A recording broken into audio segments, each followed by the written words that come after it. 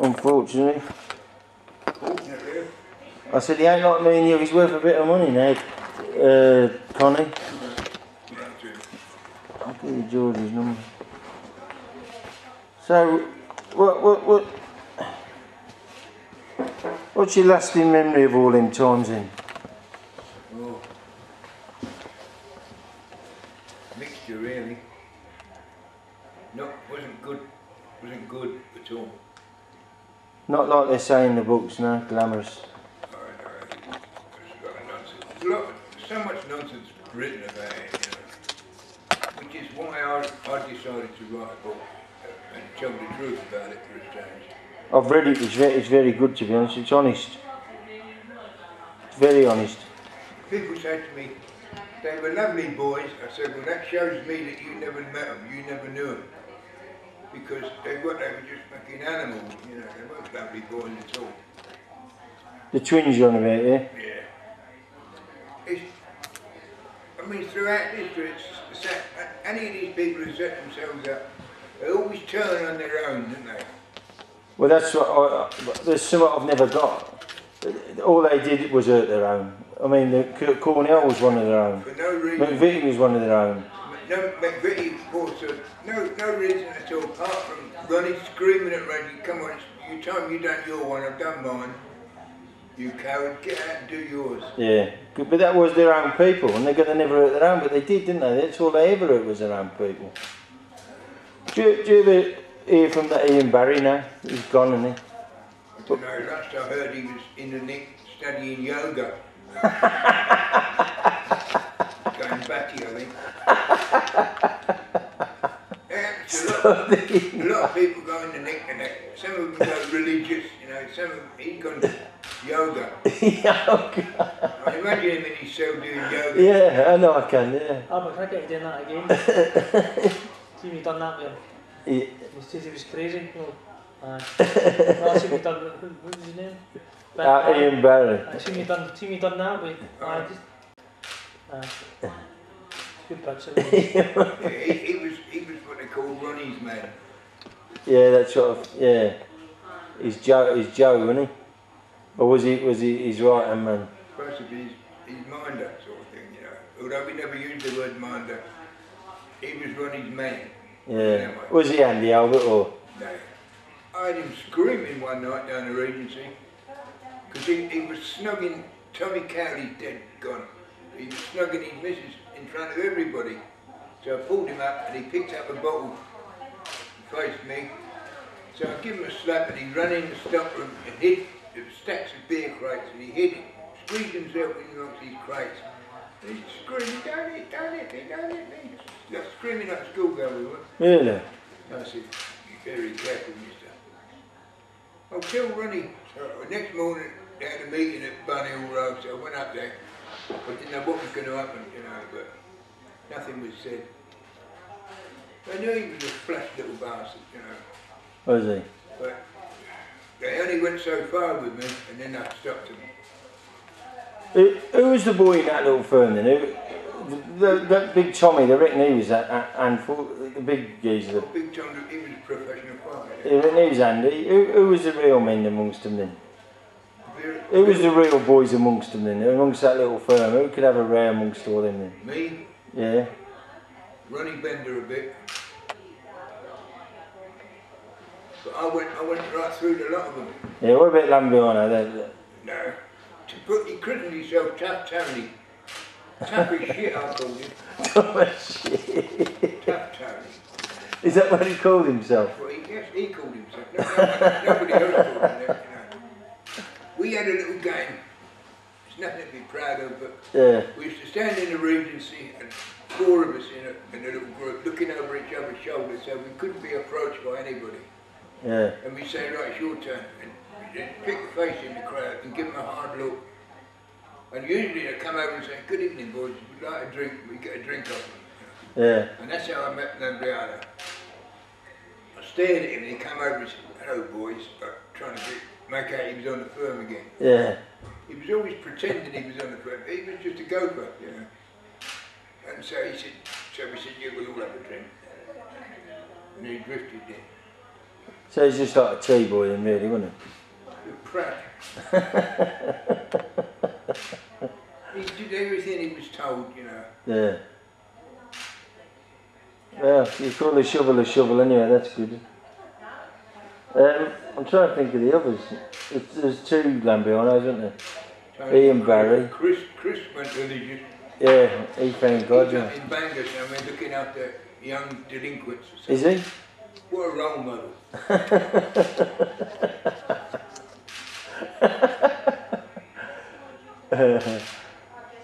Charlie's alright, did you get on alright with Charlie? No? He was a try bastard. Yeah. People said Charlie wasn't as bad as them. He was because he used to do it behind the scenes. Yeah.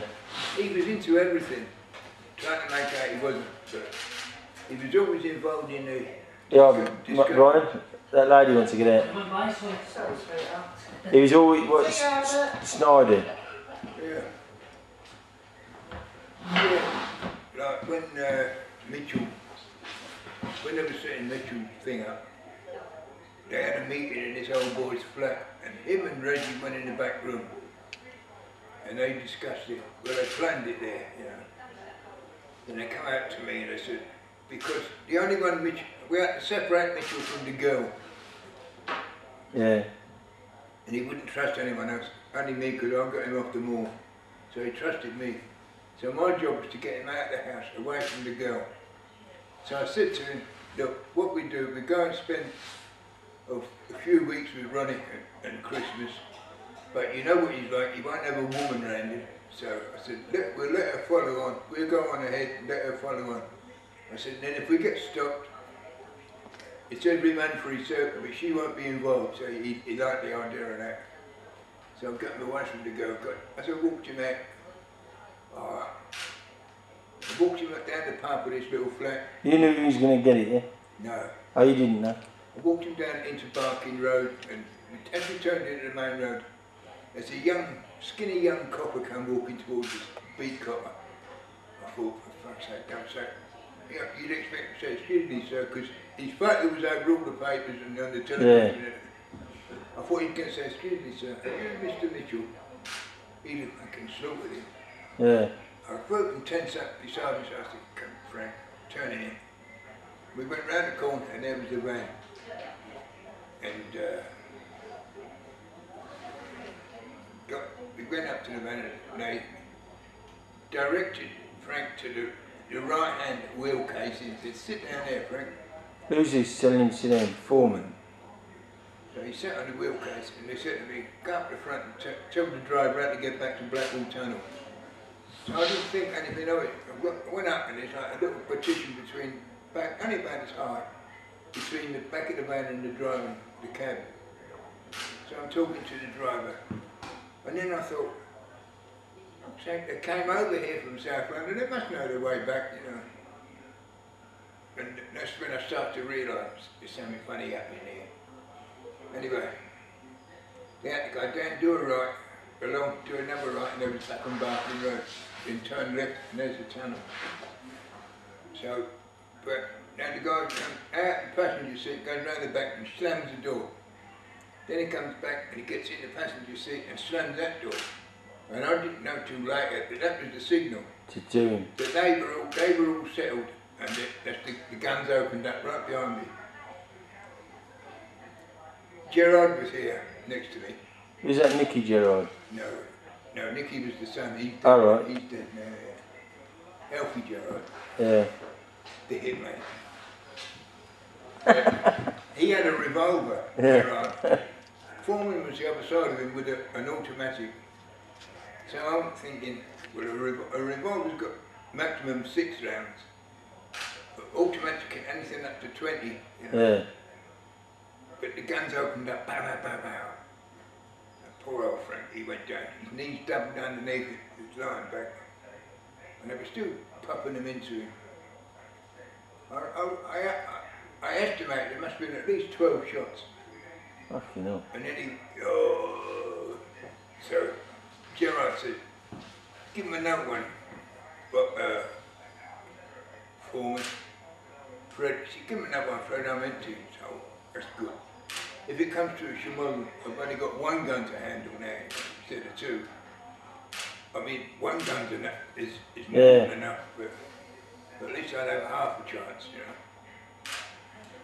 And he put his gun behind his ear and pow. That was it. And they took off. Got to back around, I said, drop me here. So they opened the back up, and I got out. Because to me it was logical. I'm the piggy in the middle, I'm South London firm, East London firm, I'm the piggy in the middle. Yeah. I should have gone logically, you know. Yeah. And I'm walking away from the van.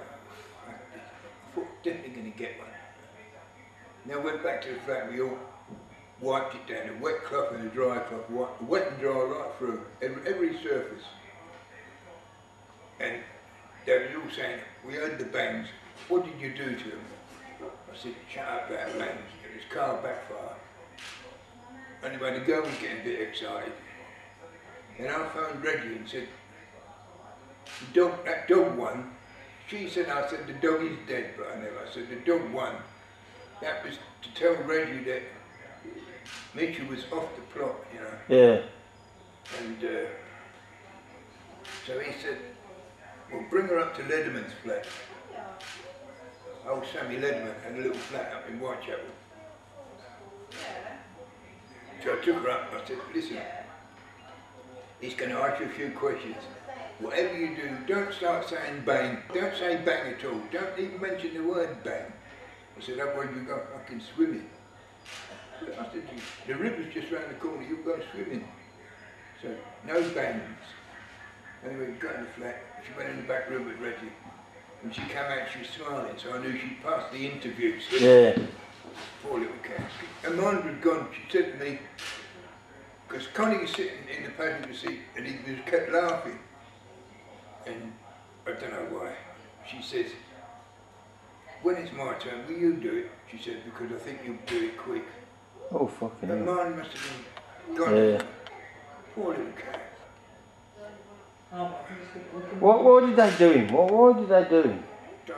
Well, It don't make sense. It's just it was tipped in him the on the flat. street. They thought they could control him, but he'd been to Rampton, Broadmoor, all the top nicks. He'd been birched, catted, cat nine. If they'd have turned him on the street, he'd have been picked up in no time, wouldn't he? Problem solved. Well, they could have just phoned the old Bill and said he's in the flat in Barking, you know. And let the old Bill handle it, it's their job. But Dad was supposed to go and see him. But they didn't go to the flat. So he said, tell him I want to see him. He said, don't come round here, I'll go round there. Because they'd been writing to him in Dartmoor, their address of their Mabel Valence Road. So they got a bit shouty about that. That's when they decided to do it. And what about Cornell? What was the real reason to do him? Or was there never? Well, we were at war with Richardson's firm. That was definite war, that one. Nothing to do with all this calling Ronnie names and that, no? Especially calling him a fat puff. Really wasn't a fat puff. That was nothing. That was, I mean, he'd been called worse things than that in his life. Yeah. You can go around shooting people. That was just the papers talking, that they weren't true then, no? It's just supposition, you know, they make up these theories. And what about McVitie? There was no need to do that, was there? Who? McVitie. No need at all. In fact, a couple of weeks before the McVitie business, McVitie, me and Reggie were in the restaurant in the Regency having supper together. Now, if there'd been any aggravation, I'd have smelt it, you know. Nothing, not a thing. Then, but Ronnie was always screaming at Reggie, it's your turn, you coward, why don't you do your, I don't mind, you know, Yeah. about Cornell. So, anyway, he was invited to the party. He would never turn a party down, never. Popping pills and booze, and he was a crazy guy, but he was likeable, you know. Yeah. There was nothing wrong with Everyone him. said that I've spoke to, said he was alright. He came in the Regency one night, supposed to have had a shotgun. He said, is any of the firm in there, I'll blow the fuckers away. I was down in the, we had an afters bar, right down in the basement. Yeah. Behind upholstered doors and everything. Couldn't hear a sound in there. I said to Johnny Barry, I'll go up. He said, no, don't. He said, he's got a shoot on, he's out of his head. He said, I'll get rid of him. Anyway, he went. So they thought, somebody else's theory was that because he threatened the firm, that's why Rugby done him. But, well, they invited him to this party in Everin Road and just, Bender got a knife from the kitchen, one of them fucking kitchen carving knives, you know, and he just started stabbing it in the head, the face, stomach, everywhere. In the end, he got him in the throat and twisted it. What, you did him in the throat and twisted him? And then I was sent round to decorate the place. I'm a decorator.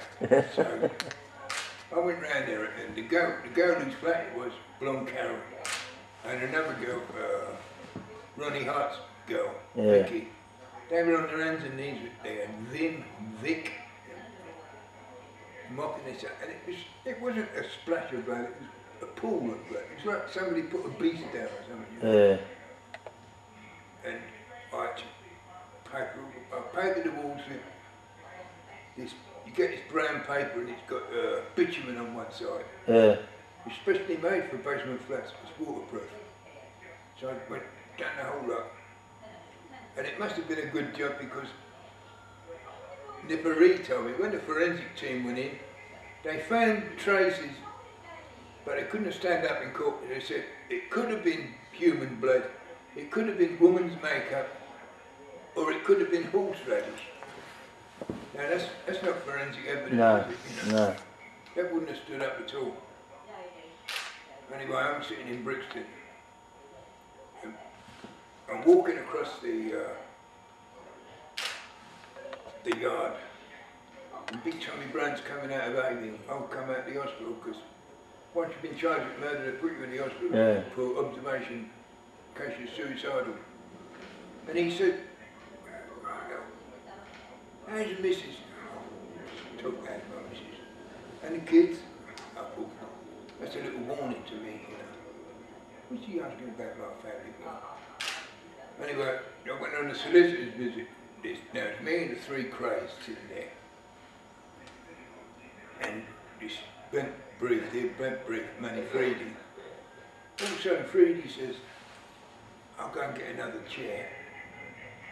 Again, I didn't think at the time. We went and got a chair. We brought it back. There's nowhere to put it because we were all sitting down anyway. Yeah. You know? What, didn't need another chair. And that's when Ronnie said, he's got an idea. He said, we're going to get Ronnie Hart to stand up for McVitie. We're going to get Scotch Jack to stand up for Cornell. We want you to stand up for Mitchell. I said, no, I'm not doing that. Poor way he fucking looked at me. He wouldn't have needed it at all. I would have dropped down on the spot the way he looked at me. And But he didn't believe it, did he? Huh? Or did he believe it? Did he honestly believe some geezer put his hands up for him? he thought, what he thought was that we were still frightened of him, you know. We were still frightened of the craze, but it was me, Ronnie Hart and Jack Dixon, Scotch Jack. We weren't frightened of him. So that was when my mother came to visit me with my youngest son, who was a baby at the time. Yeah. And I slipped in his little note. Tell Nip, get to Nipperee from Bow Street, tell him if he wants the business, come and see me. And he came in. Yeah, that's history. He said, why are you doing this? I said, because I'm sick of all this shit and the nonsense. I said, I just want to get rid of it all.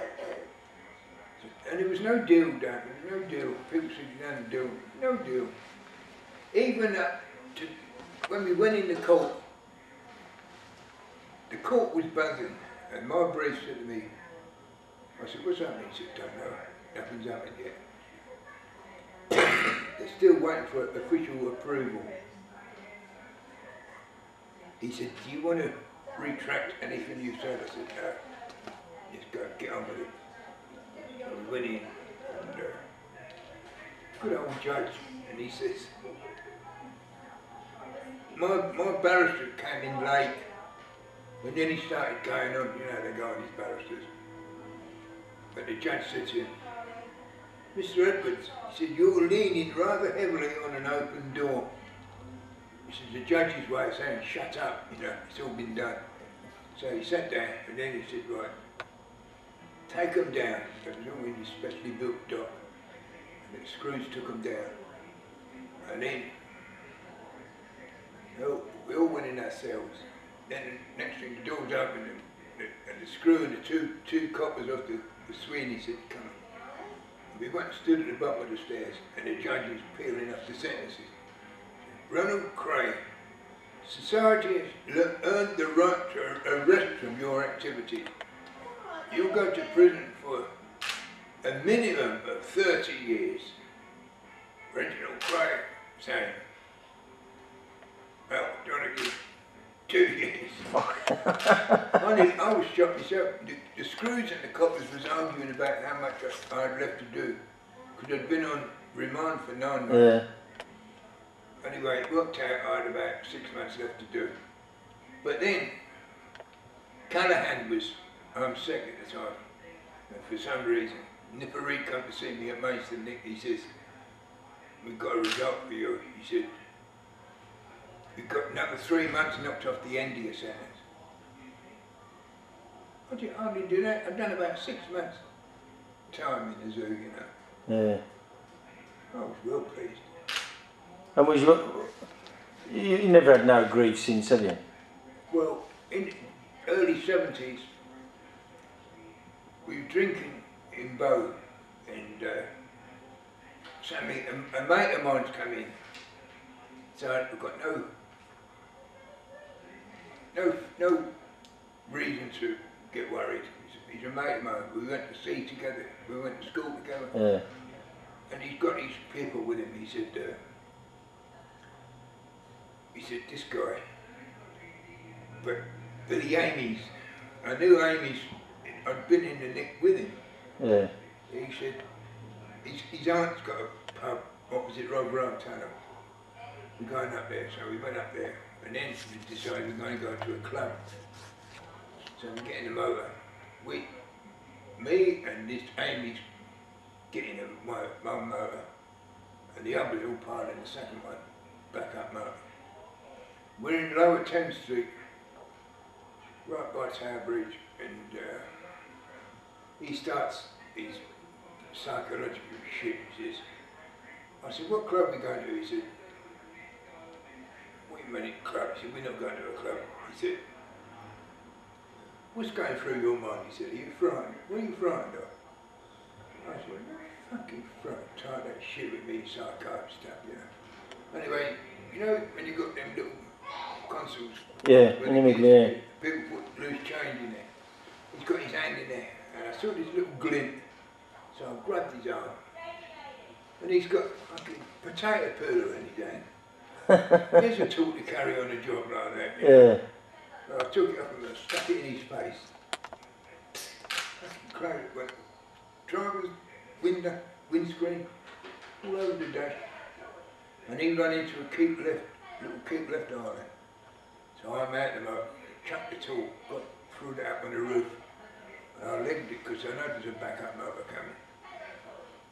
And I wound up in Fleet Street. And I went into a kiosk where the reporters used to use it, you know.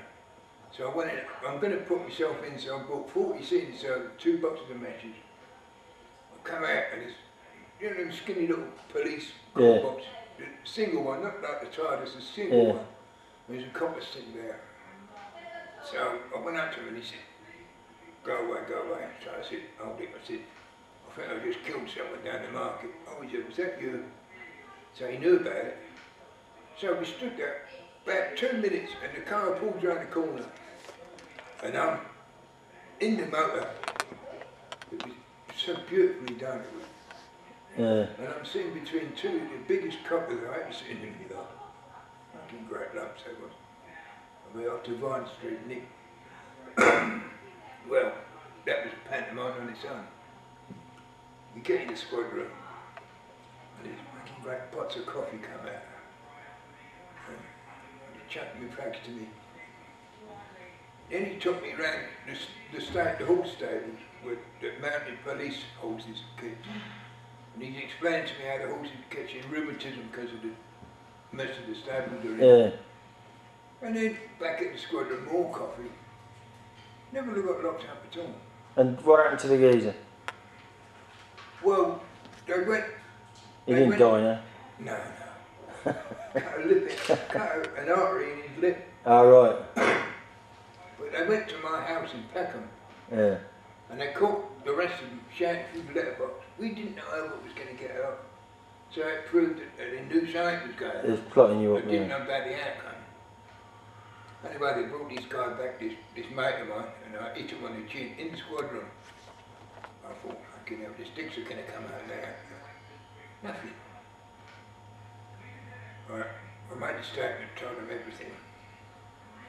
Then they let me find him a brief. He come in. He said, you haven't said anything about him. I said, I told him everything. Oh, he said, I thought you knew better than that. Oh, I said, well, best. As it happens, it worked out best, you know. Yeah.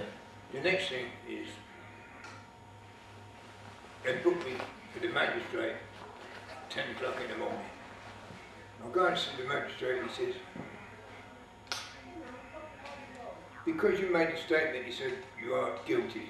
That's natural. He said, but my sentence will reflect what I think of this case. He said, you'll find £25. Is that what you got done? So the brief paid the 25 quid. And That ain't a bad result, is it? I took Amy's off to the hospital, got his lips sewn up, and he ran around the hospital. Did And I've been looking for him because he'd gone around impersonating police officers. And I didn't like him at all. Well, you weren't going to do a lot of damage with a potato peeler, was it? You can think if he's coming He's only with a a mug, job isn't like that, he'd bring a proper tool. Yeah. He'd shoot her or something, you know.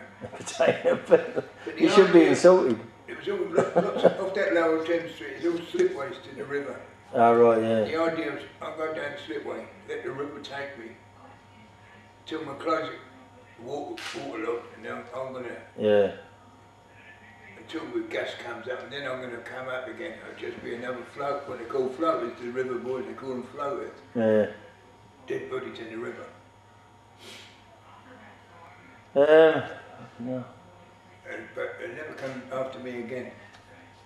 I stuck this in his face, I said, hey, tell him to send a man next time, not a fucking idiot like you. I'll tell you what I asked you. I remember, I thought it was a really good documentary. You come over it really well. When you're on the escalators with Foreman. Oh, yeah. Do you remember that? Yeah. Did you ever get to speak to him? No, or didn't? No, that wasn't in the game plan. But a lot of people says, what happened? Nothing happened. They all thought it was all on the same day, but in actual fact, they filmed me going up the escalator on a Tuesday, and they filmed him coming down. Ah, the right, so you escalator weren't on the together Thursday. now? So we weren't actually together at all. Yeah. You know. They just said, Frank Simmons did the filming. He said, when you go up, he said, when you spot him, he said, stare at him. So I did. And they told me, I didn't see it, but they told me that Foreman turned away He did, first. yeah. So I said, well, take from that whatever you want, you know. Yeah. You're right then, Brian. They all thought I'd won some sort of victory because he turned away first. I don't know. Yeah, you did come out of it well. You did come out of it well. We do a quick one with me now.